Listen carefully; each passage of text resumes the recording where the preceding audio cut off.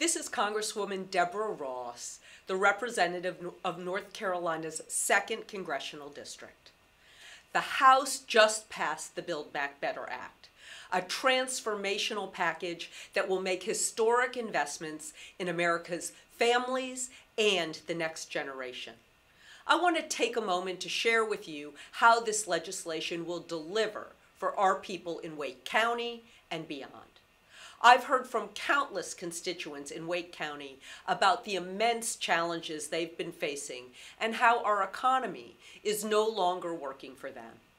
I've heard from moms who are struggling to juggle expensive childcare and work. I've heard from older Americans, including my late father-in-law, who needed accessible home care. I've heard from families struggling to afford quality health care. With this package, we're making long overdue investments in our people for generations to come. Investments in children, parents, and grandparents alike. For more than 10 years, I've fought for the expansion of Medicaid in North Carolina, one of 12 states that still has not expanded Medicaid to more than 600,000 people. Working with my colleagues from non-expansion states, we secured historic funding in the Build Back Better Act that will help close the Medicaid coverage gap for hundreds of thousands of North Carolinians. We're finally delivering the health care that our people have been waiting for. And while this represents extraordinary progress, I will keep fighting to get permanent Medicaid expansion across the finish line. For too long, child care has been an expensive strain on North Carolina families.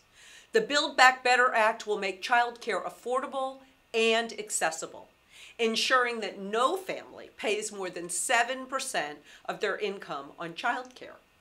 And we're providing universal preschool to every single 3- and 4-year-old in America, something that North Carolina can be proud of. These are investments we need to make to ensure the next generation can thrive. And when we talk about investing in the next generation, we must also talk about climate change. The Build Back Better Act will make the largest investment to address the climate crisis in American history, investing in clean energy while creating good-paying jobs in North Carolina. There's so much more in this historic package that will deliver real results for North Carolinians, making home care more affordable, expanding Medicare and Medicaid, extending the child tax credit, investing in our HBCUs like Shaw and St. Aug's in my district, expanding affordable housing. We are meeting the needs of families in the wake of the pandemic and ensuring that our economy works for all, not just those at the top.